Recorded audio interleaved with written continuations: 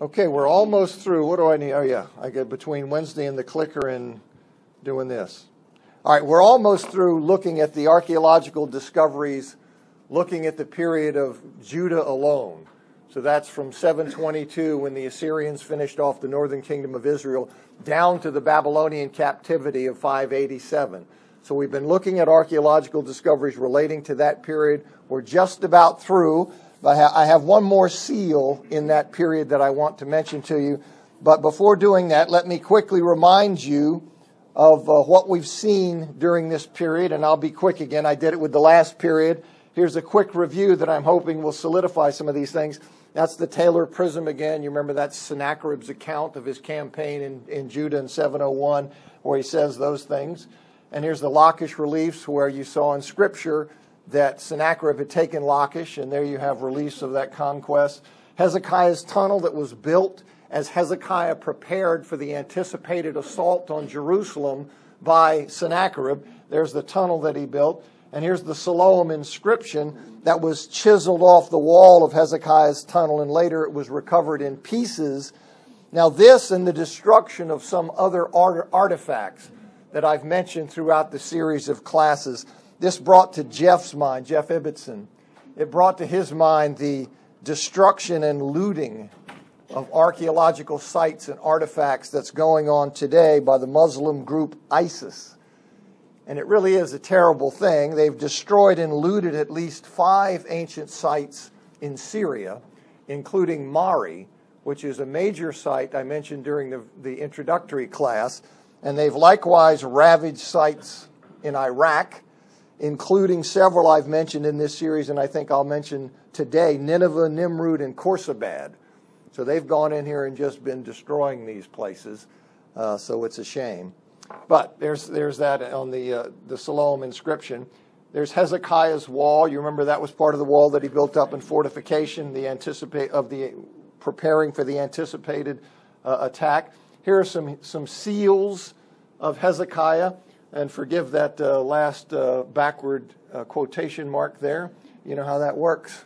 Whoop! It decided to flip it, and I didn't see it till this morning. But there's a Hezekiah seal. That was one of the early ones. Here you have the seal that was published in just last year, that was found in excavation, not found out in a shop or something in a private collection. This was found in excavations, the seal of Hezekiah. Here's Jehucal, son of Shelemiah, mentioned in those verses in Jeremiah. Gedaliah, son of Pashur, mentioned there in Jeremiah. These are the people who sought Jeremiah's death, and we have seals from these people. Here is the Babylonian Chronicle, where Nebuchadnezzar speaks of capturing the king of Judah. You know that. Lachish Ostraca, which relates to Jeremiah 34:7.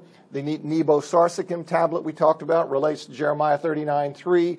The Unger Prism relates to those texts where you see Nebuzaradan is mentioned, who's mentioned in Scripture. The Gemariah seal, Gemariah son of Shaphan.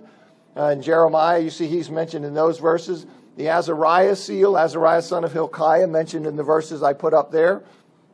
The Baruch seal, which is, I think, very interesting, mentioned in those chapters of Jeremiah. And the Jeremiel seal, Jeremiel son of the king, and that's, I think, right where we ended last week. Now, right when we ended, I had mentioned that Jeremiah 36:12 mentions Elishama the secretary as one of the king's officials who heard the reading of Jeremiah's prophecy. So this particular individual is named in Scripture, and one of the burnt house bullae that were published by Naaman Avigad includes this seal, the Elishama seal, which says, Elishama, servant of the king. So that's the last one I have in that category. But the next period I want to look at is the Babylonian captivity. Now you could take it from, you remember when Nebuchadnezzar comes and he takes people in 605, that's when Daniel goes. He takes people in 597, that's when Ezekiel goes. But then he comes in 587, and that's the destruction of Jerusalem. So he's really taken people in 3 stages. But I'll look at the period of captivity. I'll call it from 587, when Jerusalem is destroyed and the last captives are taken to Babylon, to 539, when Cyrus the Persian comes and conquers the Babylonians. So we're looking at that period. Now, the first one I'm going to look at is going to be a little bit earlier than that. It's 592, but you get the idea. I'm looking at the period of Babylonian captivity. In 2 Kings 24, 8 to 17, 25, 27 to 30, Jeremiah 24, 1, Jeremiah 37, 1, they reveal that the Judean king Jehoiakim, he was taken captive by Nebuchadnezzar, and I'd mentioned that last week or 2 weeks ago. And he remained in prison in Babylon until Nebuchadnezzar's death, which was around 562 BC. And then not long after that, the next king, Evil Merodach, new king of Babylon, released him from prison, allowed him to dine at the king's table, and provided him a living allowance. And you can see that in 2 Kings chapter 25, verses 27 through 30. Now, in 1939, Ernest Wiedner, he published 4 Babylonian administrative tablets that were found near the Ishtar Gate in Babylon. And these 4 tablets date from 595 to 570, okay? Jehoiakim's taken in 597. These tablets date from 595 to 570. And these texts, they include food rations. Food rations that were given to various foreign captives. So Babylonians have these foreign captives. Here's an administrative tablet that recounts the food rations given to these various captives. And one of the texts in those records, dating from 592 BC, records the relatively large quantity of food rations given to Jehoiakim, king of Judah, and his 5 sons. So here we have scripture telling, yes, he takes him away, and here we have a Babylonian administrative record talking about the rations that he's getting. Now, Daniel chapter 5. Daniel chapter 5 indicates that Belshazzar was the last Babylonian king. Now, since other sources said nothing about Belshazzar, and they presented Nabonidus as the last Babylonian king, critics claim that this was a mistake in the Bible. Well, here's another case, these people, they're doing this stuff after the fact, way down the road, and they got their history messed up when they were making up this story, and they created this fictional character as the last king. Well, in 1854, which is not that long ago in terms of biblical history, 1854, a tiny inscribed clay cylinder found by J.E. Taylor at Ur. He's found there at Ur, which named Belshazzar the eldest son of Nabonidus. So here we have this little clay cylinder that's inscribed in Akkadian.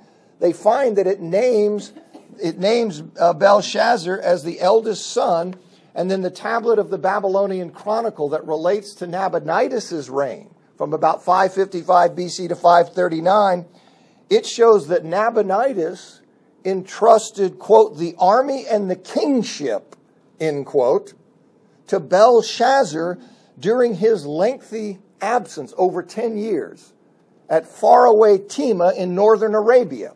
So here we have Nabonidus. We see that he has an eldest son, Belshazzar. He goes off for 10 years, over 10 years, and he entrusts the kingship and the army to Belshazzar. So Belshazzar is the de facto king. Well, what do you know? And you actually see hints of this. Now that you see that picture, you can see hints of this in Daniel chapter 5, verses 7, 16, and 29.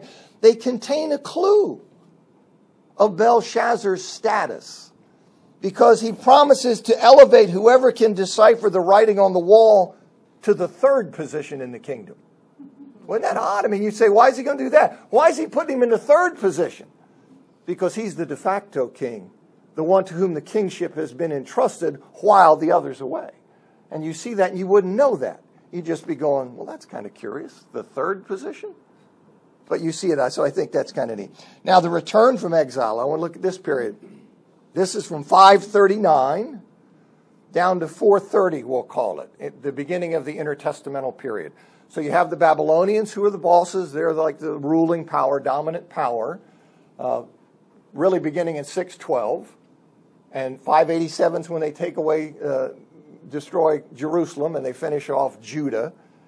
But in 539, Cyrus, who's of course God's instrument, he comes and he captures the Babylonians. So I'm looking now at this period, the return from exile, from 539, from when Cyrus comes and captures them, and you have then the Israelites are allowed to return. Now, Ezra chapter 1, verses 1 to 4, 2 Chronicles chapter 36, verses 22 to 23, they say that Cyrus allowed the Jews to return from exile after he conquered the Babylonians. So he comes in, he defeats the Babylonians, and the text, the Bible says he allowed the Jews to return home. Well, that was considered false by critics. It was considered false because they doubted that any 6th century BC ruler would do such a thing. They just thought that would just seem kind of crazy for somebody to say that. So again, the idea, this is just another kind of story that's made up, that's interesting, and this kind of thing. Well, in 1879, Hormuz Rassam, who's an Iranian archaeologist who was working under the British Museum, he discovered in Nineveh a clay cylinder that was inscribed at the direction of Cyrus. Now, I'm looking up here. When I told you that the Nabonidus cylinder was in Akkadian, I could be wrong about that because I see this is in Akkadian, and I could have just flipped that. So this is certainly, the Cyrus cylinder is inscribed in Akkadian. Whether or not the Babylonian cylinder is likewise, I don't know. I said it was, but you just take that and toss it till you research it. Okay, so I don't remember the language. But this one is inscribed in Akkadian, and it's a clay cylinder that was inscribed at the direction of Cyrus, the Persian king. And so he says here, I want this written down. It's about 10 inches long, 5 inches wide, written in Akkadian. And Cyrus doesn't specifically mention Judah in this inscription and on this cylinder. But he reports how he returned cult images, meaning idols. He reports how he returned idols to their former sanctuaries. He talks about how he established permanent sanctuaries for those idols he returned. And he explains how he returned the former inhabitants to the lands of the various gods. So here we have, in Scripture it says, he let the Jews come home. Nobody would do that. We get this cylinder where he says, no, that was exactly what I did. That was my policy. Now you can say, okay, well, I could see why you think that'd be a wise policy, because you would get all the goodwill from the people and you have to spend so much energy trying to oppress them. So, yes, we see this wind up. Now, Cyrus credits his god Marduk with selecting him and giving him the task of ruling the world. But he is, of course, he is God's instrument, even though he does not know God. You see, he doesn't know God, but he's God's instrument. And you can see that in Isaiah 44:28 through Isaiah 45, verse 6. 45, verse 4 specifies that he does not know God. And so there's a question that comes up when you see the decree that is recorded in Ezra, chapter 1, verses 1 through 3. You have in there the use of Yahweh, the God of heaven, the God of Israel. You say, well, if he doesn't know God, then why is in this decree that is said to come from him, why is he using these names? Well, the answer to that, the explanation is that the policy of Persia at the time was, if this decree was in response to a petition from the Jews, the policy of Persia at the time was to use the title of the god or the gods recognized by the local population. So he would take what they're saying and he would put that in the decree. That terminology doesn't mean he's a convert. Okay, that's just a footnote in case that idea ran across your mind. You say, well, why does he do this? All right, Nehemiah's wall. In 2007, Israeli archaeologist Eilat Mazer, I've mentioned her a number of times, she announced that her excavations just south of the Temple Mount, that she had uncovered a small section of a wall, the construction of which she dates to the time of Nehemiah. Now let me give you a little bit of pictures here. You can see, I want to first situate you here. Here's where Mazer has been doing this work. Here's the Temple Mount. You see there's the Dome of the Rock right there. But here's this running in this north-south direction, this section right here where she's south of the Temple Mount. This is that tongue. This is the city of David. This is the oldest part of Jerusalem. That here you have the Kidron Valley. There's another valley over here. So it's like a hill that comes out as a tongue. And she's been working right in here. Now here is a aerial shot of the work here. And this is the south tower. Here is the north tower. Here is what she called a large stepstone structure. Now, she argues that this large section up here, this is the palace of David. Now, I didn't include that in the discussion about the time of David. Maybe I should have.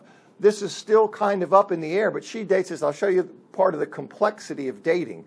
Somebody had said, no, these things are much later than that. The next season, she tied these things together. So now I think most people would say, no, that argument won't work. But there's another person who says, no, this is earlier than the time of David.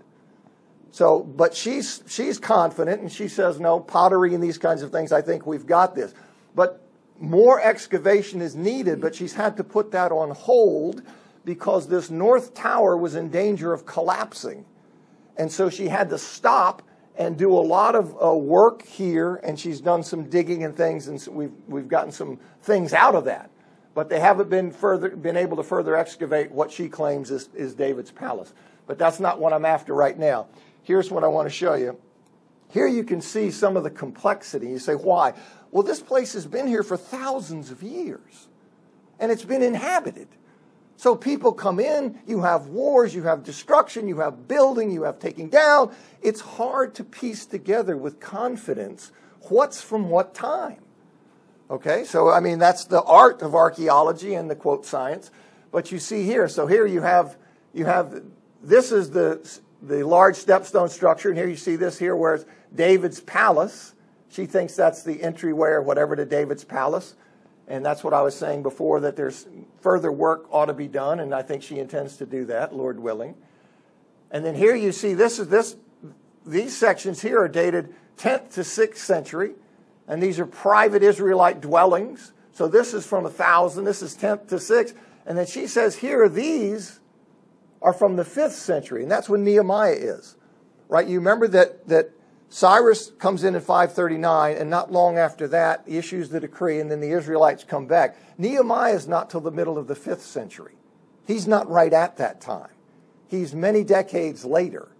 And so she says, here is a wall based on pottery and things like that was built up because in many places Nehemiah repaired the wall, but here he actually constructed a wall, according to her. So there you have Nehemiah's wall, if that's right. And then here is a picture of it that this oval designates. You can see that large step structure there. And then here is the wall here that she says is the 5th century wall that she attributes to Nehemiah. And then here is a close-up of it right here. And it would come down this way. So if that dating's right, then there you have it. I mean, there's this building of this wall right in the 5th century. But we'll see if things can get nailed down more than that. But as people have said, archaeology, there's always stuff to argue about. And that's how so much of life is, right? I mean, there's always things you just have to say, well, what do I think's better? I'm certain Nehemiah built the wall. I'm certain that Nehemiah, does this. So, but is the wall there? Is that it? All right. It sounds to me from what Mesa's saying, yeah, that's it.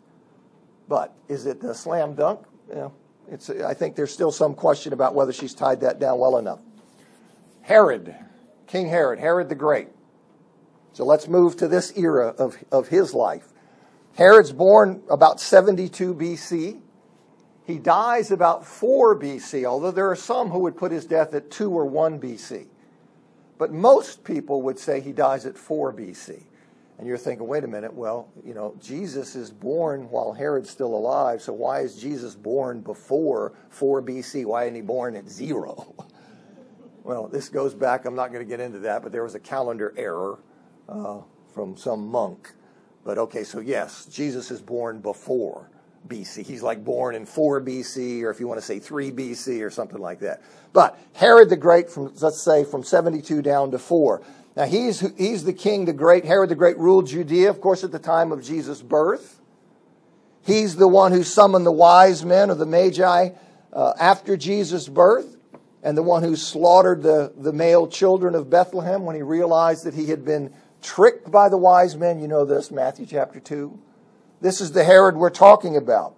In 1970, Yaakov Mashorer published a limestone weight, probably from Jerusalem, bearing the Greek inscription, year 32 of King Herod, pious and friend of Caesar, inspector of markets, 3 minas.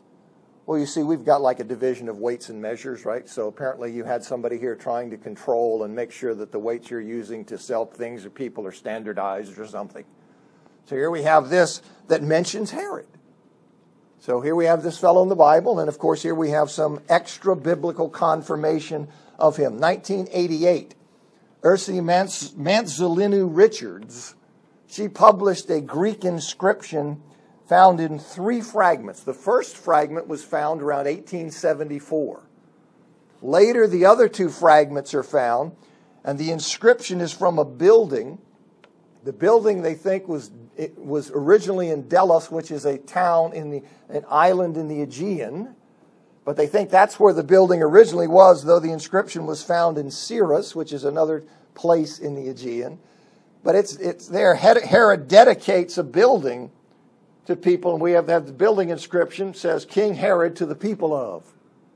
So we have Herod. I mean, he was into building, and you have people doing this, and the king likes to do these things because people like it. And it says he's giving attention, and people always like the government giving them money. And so he's here doing this, and he's building these buildings and dedicating, and people are supposed to go, okay, great, you're really taking care of us. So he did a lot of that. 1995, Alla Kushner Stein published a lead weight from Ashdod. Let me see, can I help anybody out here? All right, we'll see if it comes on. I don't know. But she published a lead weight from Ashdod. Ashdod is west of Jerusalem on the coast. And she published a lead weight there bearing a Greek inscription. It says, in the time of King Herod, pious and friend of Caesar. Now, several inscriptions have been found from the people of Athens to Herod, and they describe him as friend of Romans and the pious king and friend of the emperor. Now, I didn't find any pictures of those inscriptions that I could show you, but there are a number of them along that line. I do have, though, some coins that were minted by Herod. They've been found in Palestine with the legends reading of King Herod and King Herod. And so here we have him minting coins, the very guy who's there in Scripture, and he's doing these things that we read about. And there you see him, just some kind of tangible, physical item that this person was behind.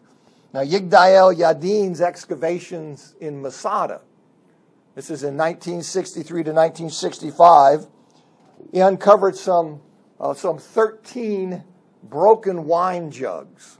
So he had all these jugs, they're busted up. They'd been imported from Italy. And those, of course, they're pottery jugs. They're broken. The broken pieces are called ostraca. But they've been broken. And these ostraca, they date to 19 BC. And they have written on them in Latin, for Herod, King of the Jews. So here we have shipments of jugs of wine, obviously going to Herod from Italy. And so he's, raking in. He's the king of the Jews, baby. So he's obviously a powerful political figure. Now, Josephus, he reported that Herod was buried at a place called Herodium. Now, Herodium, it's an extravagant fortress and palace complex. That's 3 miles southeast of Bethlehem.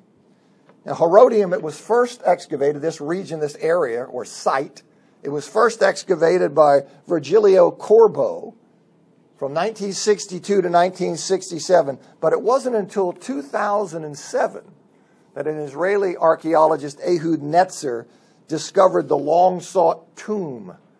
Now, here you have a picture of the excavation of Herod's tomb. It was a mausoleum, which had a structure up on top of it. And so there you have the excavation of it. Now, here you can see the location of it within the larger site. This is Herodium. So you have Lower Herodium, bathhouse, pool complex, Lower Palace, a monumental stairway, and here's the mausoleum. And then you have the palace and fortress up here. So this is quite a complex that's been excavated. And here is a replica of what they think that the actual mausoleum looked like. Somebody has built this. And now I think it's part of the tourist scene in Israel. Now, other people, there are a couple of archaeologists in 2013 named Joseph Patrick and Benjamin Arabus.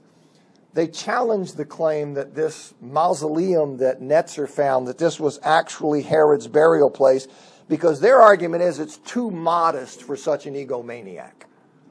And that was basically their argument. But Netzer's conclusion is still generally accepted as correct.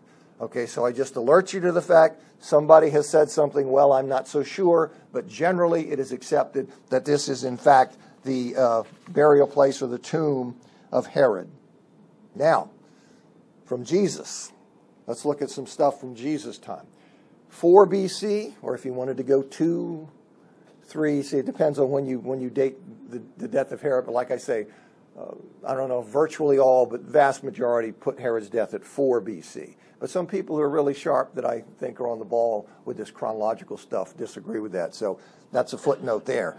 But his, so let's say, just look at Jesus' life. Now, in the late 7th century A.D., okay, so you're thinking, all right, so 600s, late 7th century A.D., there's an Irish monk named Adamnan.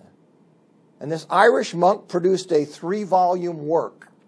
And that work is titled De Locis Sanctis, which is Latin for about holy places. So 7th century, this monk produces this work. Now, it was based on information that he had gathered from another monk, a monk named Archaeology, and he closely checked. This monk had gone to the Holy Land.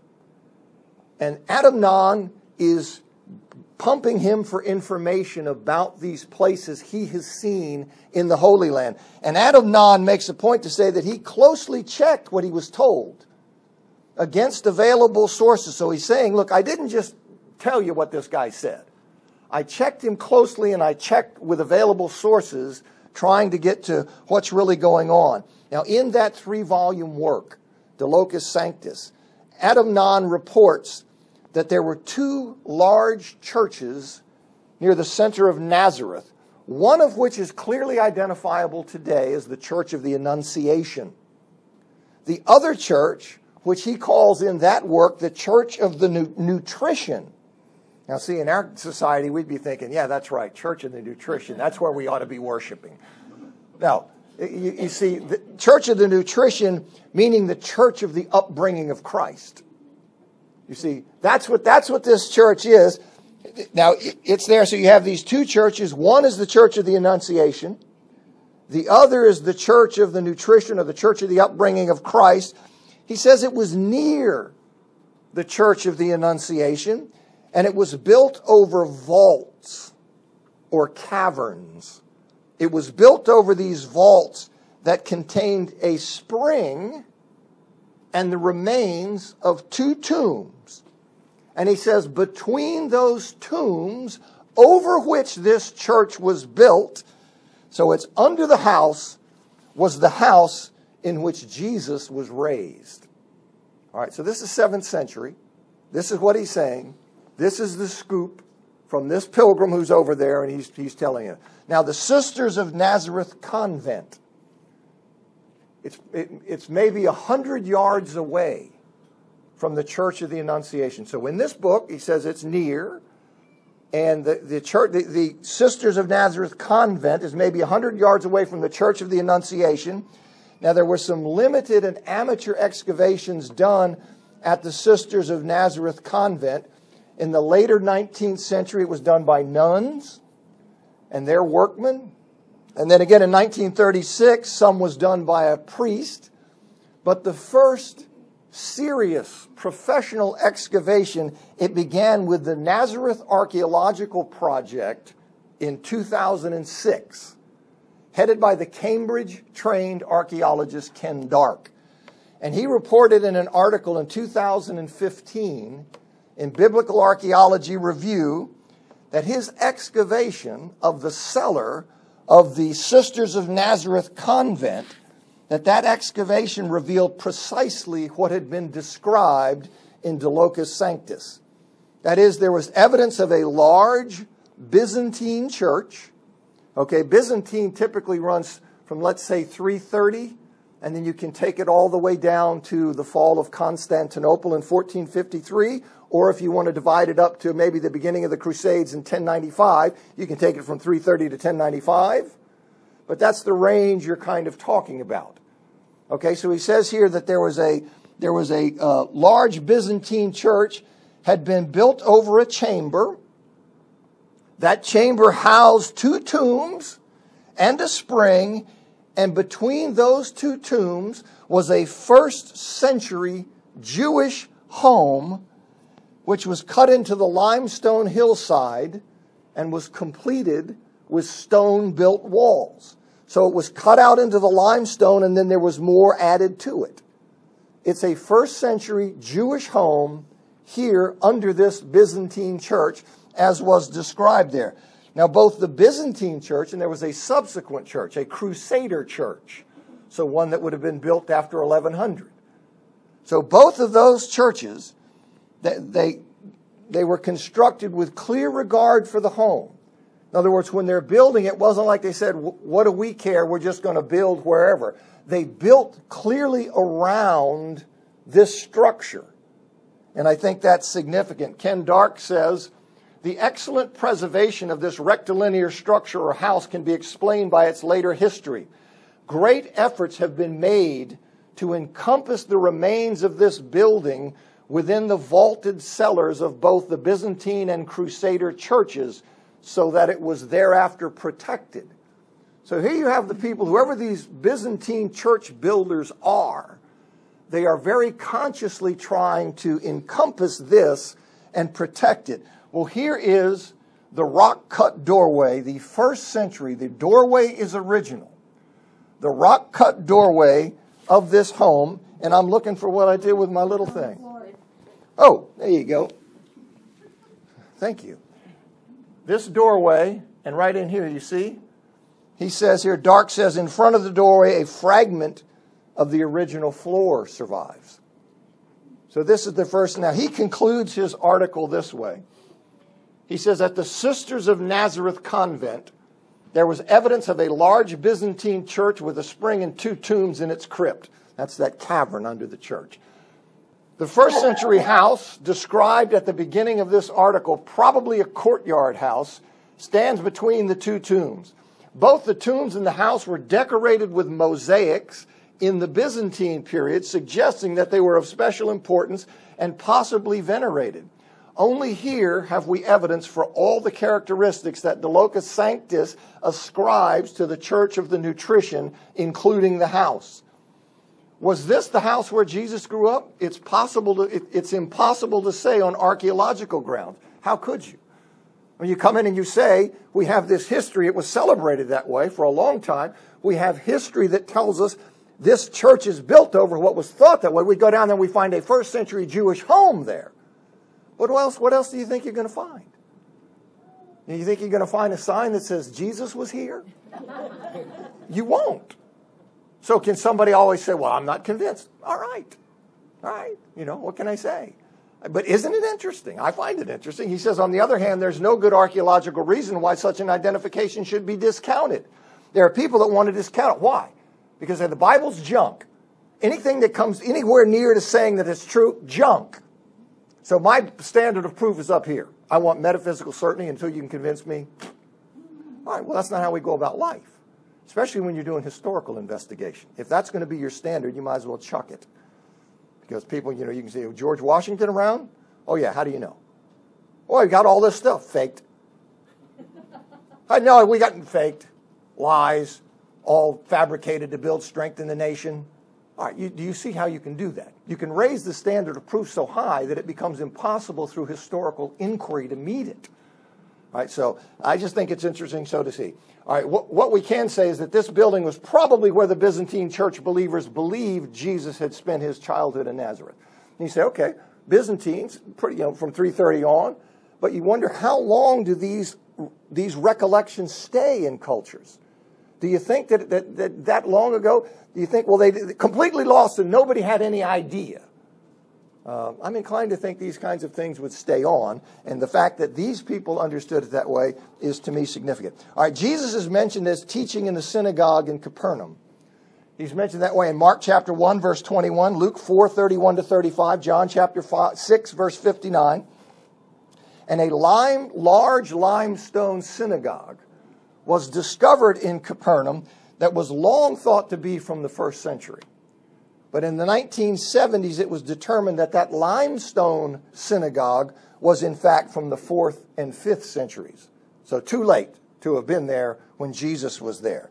But in 1975, excavators discovered black basalt walls under the 4 corners of that limestone synagogue. And further work on that revealed that these walls are 4 feet thick, which is much too thick for a private dwelling. And associated pottery there demonstrates that the basalt structure was built in the 1st century. Now you recall in Luke chapter 7, verses 1 to 5, that a centurion was praised for having built the synagogue in Capernaum. So here we have a 1st century basalt non-residential building built under a 4th or 5th century limestone synagogue. And that's from the 1st century. And the underlying structure is the same size as the limestone synagogue. And it's laid out like the limestone synagogue. Now those reasons and the tendency to build religious sites on existing sites have convinced a large number of people, many people, that the basalt structure is a 1st century synagogue on which was later built that limestone synagogue of the 4th and 5th century. Archaeologist John McRae, for example, he says it, quote, is certainly the remains of the synagogue in which Jesus preached. So that's his conclusion, and he's not alone. Now, there are some people who aren't yet convinced it's a synagogue. Okay, you say, well, prove to me it's a synagogue. You know, I imagine that's not the easiest thing to do. And so you say, well, why do you think they built this thing right on this thing? I don't know, maybe. All right, you see how that works. But most people, I think, or a large number of people, accept that that is, in fact, the 1st century synagogue. And if that's the case, we're looking right there where the Lord taught. The Lord walked by those very things. And I just think that's cool. Matthew 8, verses 14 and 15, Mark 1, 29 to 31, Luke 4, 38 and 39. They report that Jesus healed Peter's mother-in-law while staying at Peter's house in Capernaum. And that evening he healed the sick and the demon-possessed who gathered at the door. And this presumably is where he also healed the paralytic who was lowered through the roof, as reported in Mark chapter 2, verses 1 to 12. Well, in 1968, Virgilio Corbo and Stanislao Lafreda, they began investigating a 5th century octagonal church that's located just 84 feet from the synagogue in Capernaum. Now, during the Byzantine era, which of course includes the 5th century, octagonal churches, they often were built over what were understood to be sacred sites in the Holy Land. Now, beneath this octagonal church, there was a 4th century church, and beneath that church was a house dating to the middle of the 1st century. The walls of that house are narrow, and it is judged by people who presumably understand these things. It is judged that it would not have been sufficient to support a masonry roof, meaning that the roof of that house would have been made of branches covered with earth, just like the one that's implied in Mark chapter 2, verse 4, where they come through the roof. You see, now the walls, the ceiling, and the floor of the central room of this house had been plastered in the 1st century. That's not terribly common. The walls, the floor, and the ceiling of the central room of this house had been plastered in the 1st century, and that's what was done with public rooms that were used for special purposes. It's the only house known in Capernaum to have plastered walls, and the walls and floors had been replastered at least twice. Now that's significant. In the mid-1st century, there was a change in the pottery that is used in that room, indicating that a change it had changed from normal residential living. So first you have certain kinds of pottery that reflect people just living there. But after the middle of the 1st century, with some span, obviously what you mean by middle, but there was a change. The room is plastered, number one, but you also see a change in the use of the room that is reflected in the pottery. More than 150 inscriptions were scratched in the plaster walls in Greek, Syriac, Hebrew, Aramaic, and Latin, beginning in the 2nd century and possibly even earlier. And these inscriptions include appeals to Christ for help, possible references to Peter, and various Christian symbols like crosses. Now, sometime after the 1st century, the roof of this central room was raised up. It was extended and raised up, and the 5th century octagonal chapel is centered on that room, built right around that central room. And this is the only house in this area of Galilee that has been identified by archaeologists, pilgrims, and ancient tradition as Peter's house. Now, many scholars are persuaded by the evidence that this is indeed Peter's house. Are there people that aren't? Of course there are, but that's what I'm telling you. Because they're saying, well, no, I want something here that's is a level of proof that I would expect from nothing else. All right, now here is James Charlesworth. He's a very well-known scholar. And Charlesworth says, archaeological evidence is almost always hotly debated. What then is clear? The, quote, house church, end quote, in Capernaum, that is celebrated as Peter's house, may well be the house in which Jesus taught. It is certainly not a synagogue, but it seems to be Peter's house. Thus, I fully agree with J. Murphy O'Connor, who is unusually well informed of data relating to Jesus and archaeology and astutely critical. He's a very well-known Catholic scholar. Spent a great deal of time. He's written books about the Holy Land. But he says here, J. Murphy O'Connor, he says, notice his judgment. Now, this is J. Murphy O'Connor. The most reasonable assumption is the one attested by the Byzantine pilgrims, namely, that it was the house of Peter in which Jesus may have lodged, and he has a mistaken site there. Certainly nothing in the excavations contradicts this identification. So you have this long tradition. You have all of these indications of the plaster and the inscriptions going back to the 2nd century, maybe even into the 1st century. You have the change of use. You have it located where it is. You have the church built on it. And so you say, well, yeah, that looks like pretty good stuff to me. But somebody said, I'm not convinced. We think Peter didn't live? I mean, you think Peter's just made up? People writing these stories, yeah, Peter there. What, Peter? I'm from there. I don't know anything about Peter. What are you talking about? You think that's how it went? No. All right, that's not how it went. John chapter 4, verses 5 and 6. And I know I won't get through this because I see that clock over there, but I'm going to keep talking. Bell rings and we'll carry on next time, Lord willing. All right, John chapter 4, verses 5 and 6. It says that when Jesus was on his way to Galilee, he came to Jacob's well at Sychar in Samaria, near the field that Jacob had given to his son Joseph. Now, Genesis chapter 33, verses 18 and 19, Joshua 24, verse 32, they locate that field that he gave them, they locate that field at Shechem. All right, so that's a geographical, that's an important thing, and we'll carry on next week. Thanks for coming.